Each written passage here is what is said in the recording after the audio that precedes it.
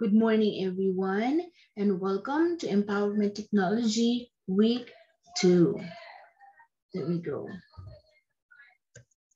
So here we will study about online safety and internet risk, and at the same time, the search skills in the different search engines. Our objectives for today are to apply online safety, security, ethics, and etiquette standards and practice in the use of ICTs as it would relate to the specific professional track. And of course, we have to use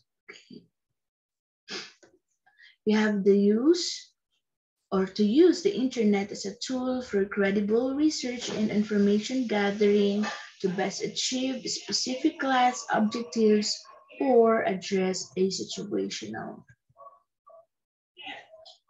Okay, so to give us a prior knowledge about what we're going to do today, we will answer a Kahoot. But here in this video lesson, you cannot answer that.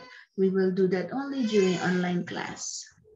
For our Let's Recall, you will answer part of your module, which you need to write T if the statement is true and F if it is false.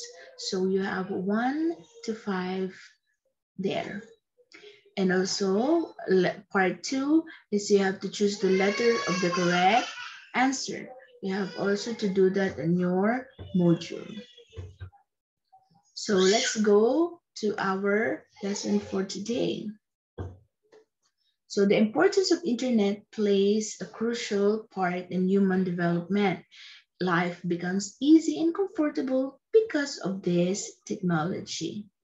Most of us are connected to the internet via laptop, mobile phone, tablet, personal computer, and other electronic gadgets. Behind this technology, there are risks that everyone should be aware of. You could be addressed on scam, bullying, and illegal activities if you will not take precautions in using internet. We need to keep ourselves safe and secure whenever we use the internet.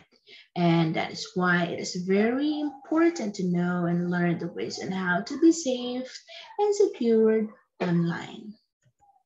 So here are the tips on how to be safe online. First, of course, do not share your password with anyone, even if it is closest to your heart. And do not share it to anyone. Add friends you know in real life. If you don't know them in real life, you might actually do a little more research about them. Do not visit untrusted website. Don't just keep on clicking. Add password to your Wi-Fi at home to make it private. Install and update antivirus in your phone or computer. Do not give your personal information to anyone. Think before you click. Never post about your future vacation. And here are the following internet risks. First is the cyberbullying. It happens when someone intentionally abused, harassed, and mistreated by other person using electronic communication. Identity theft. It is a crime of stealing personal information for the purpose of assuming that person's name or identity to make any form of transaction. Cyberstalking, as criminal practice where electronic communication is used to stalk or harass individual or group. Sexting is the act of sending sexually implicit text messages, images, and videos.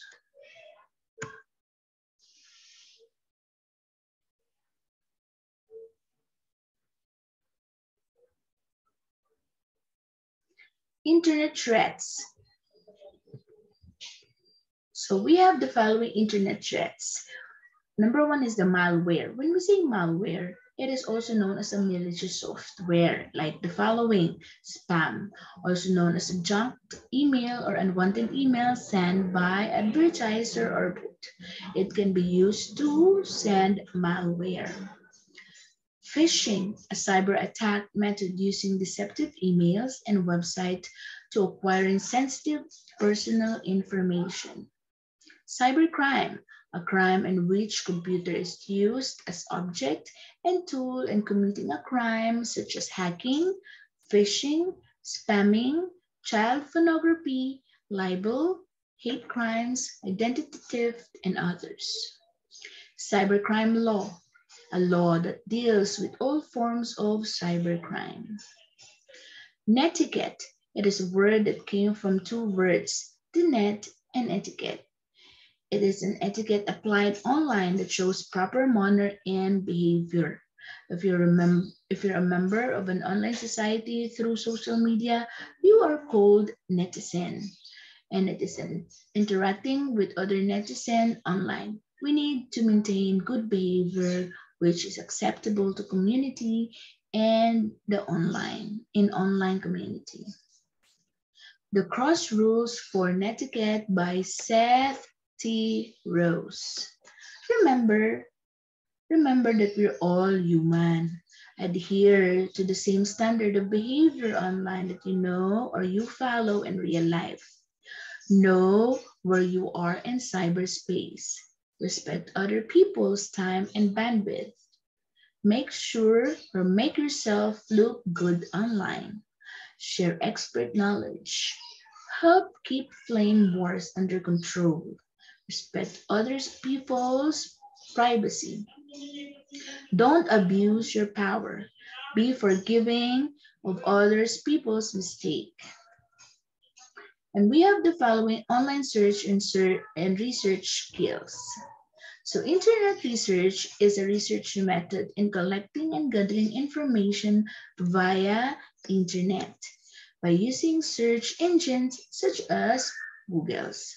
When we say search engines, these are a program that allow users to search for content on internet. And here are the following search engines: the Google search, Yahoo, Bing Info, Dogpile, InfoSpace, or Internet Archive.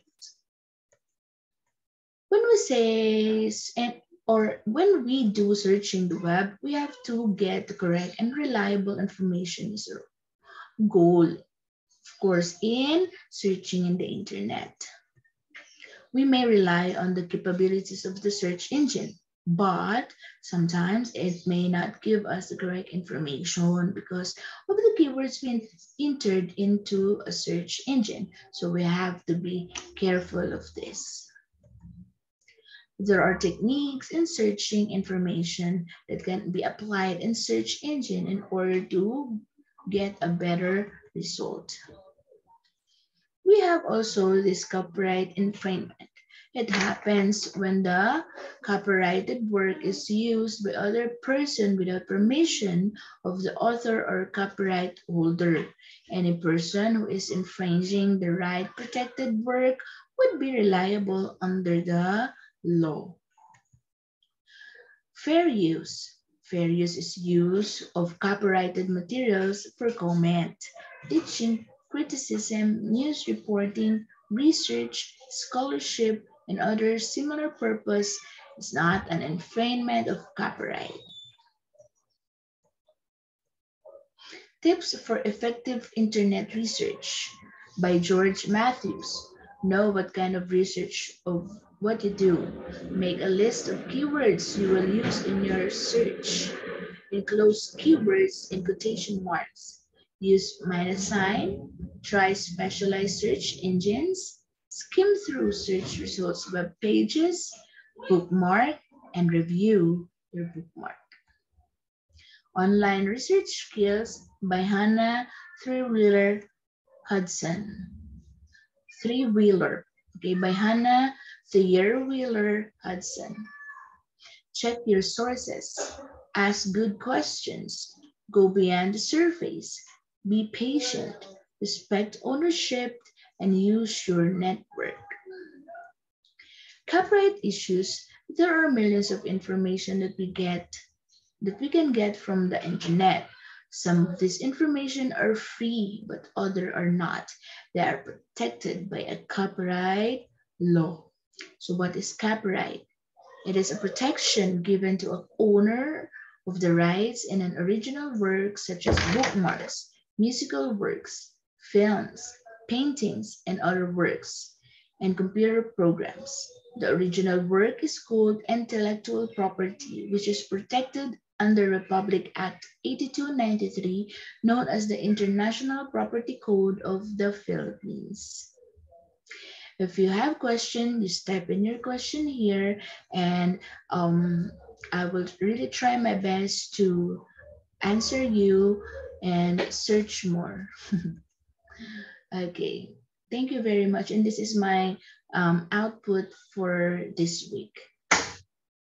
Bye. Thank you.